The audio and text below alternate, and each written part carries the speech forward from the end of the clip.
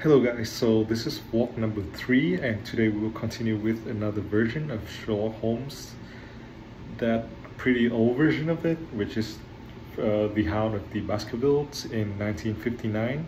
And for The Hound of the Baskervilles, the audience follow Sherlock Holmes and Dr. Watson as they investigate the mysterious death of Sir Charles Baskerville.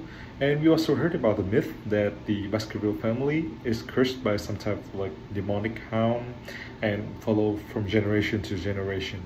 And Sherlock Holmes and his sidekick go on a mission to protect Sir Henry Baskerville, one of the last person from the Baskerville family, and also have to discover the truth behind the mysterious the events around the movie.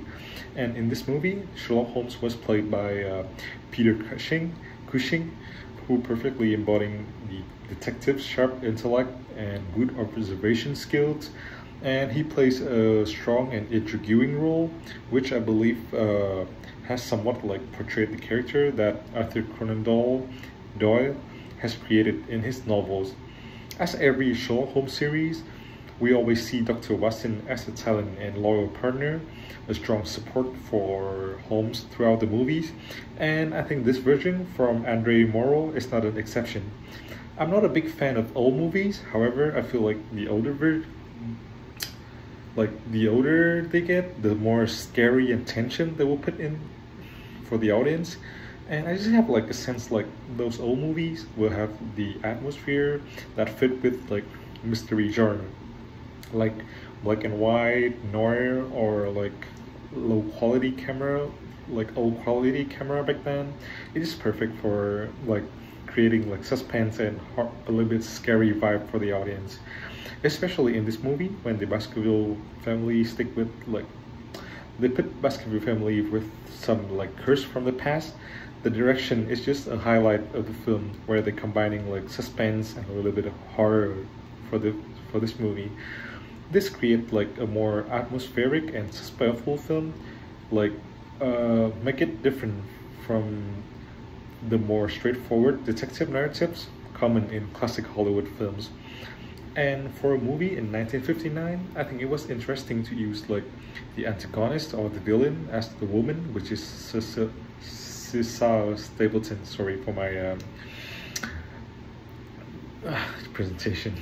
Her plan was to seduce Henry and kill him to take his assets, and make this become an outstanding character for the genre, where we usually seen man will be the antagonist and become villain and kill somebody like that. But in this movie it's different, because the woman is the antagonist who tried to kill the man and create every plan and everything like that.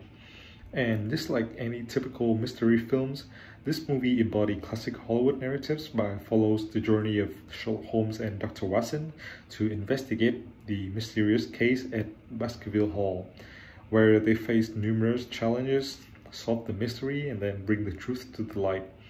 Overall, I think this version creates some type of hunting and intense atmosphere, combined with good acting skill by Peter Cushing and the cast.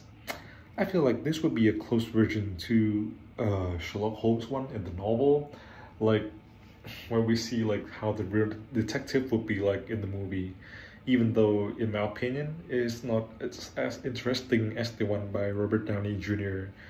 that I just talked about in the previous one, because I think the more modern that we came to, the actor will become more flexible, and they will put more ad lib to the movies, which I think will makes the audience become more how you call it,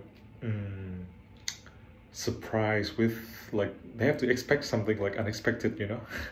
And I feel the movie, they will keep this, they will still keep the old version of it, but they will add something new to make the audience become more engaged with the movie in general. So yeah, and this is the vlog number 3 for me for The Hound of the Baskerville. I think it was a good movie, even though it kind of slow paced and I'm not really enjoying it compared to the last one. But that's my opinion for this one. Thank you so much, and see you guys on the next one.